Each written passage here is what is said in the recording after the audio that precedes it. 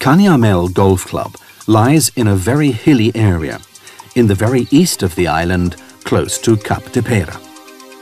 The terrain offers a stunning panorama view, and in addition provides an extraordinary vista with its diverse vegetation, consisting mainly of indigenous trees and plants. The architect José Gancedo carefully laid out the paths in the terrain in 1988, leaving the land untouched as far as possible so that the game could harmoniously integrate with Mallorca's environment. This concept is tangible at each corner of the par 73 course.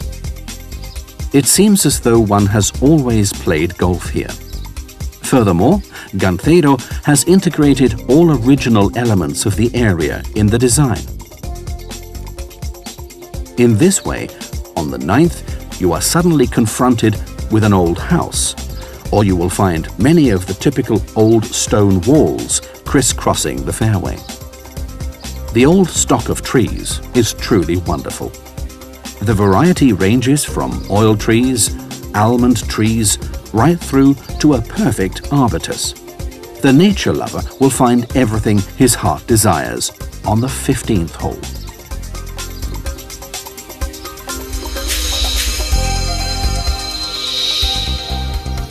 You begin the game of games from the elevated tee.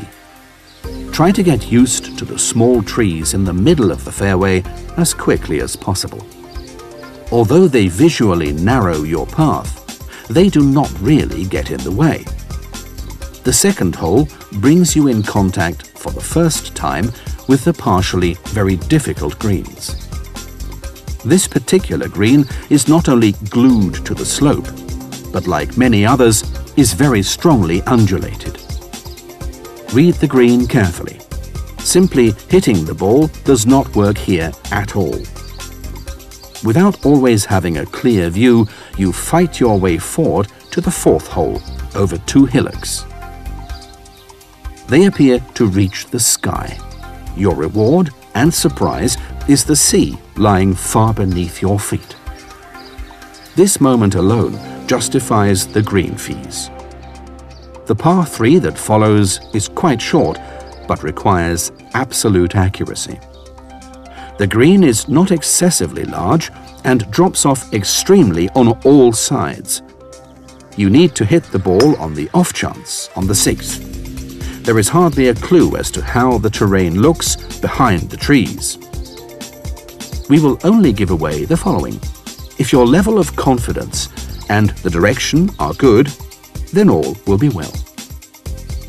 When you stand on the 8th hole, a little restraint will pay dividends.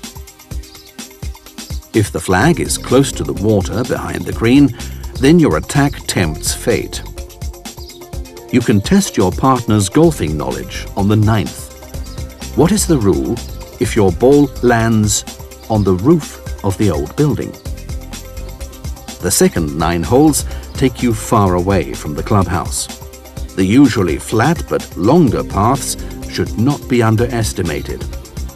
Although you have been playing for quite a while, each swing must be well positioned. Luckily, the greens are designed quite simply. Just like on the 10th hole, this relaxing green is as flat as a flounder.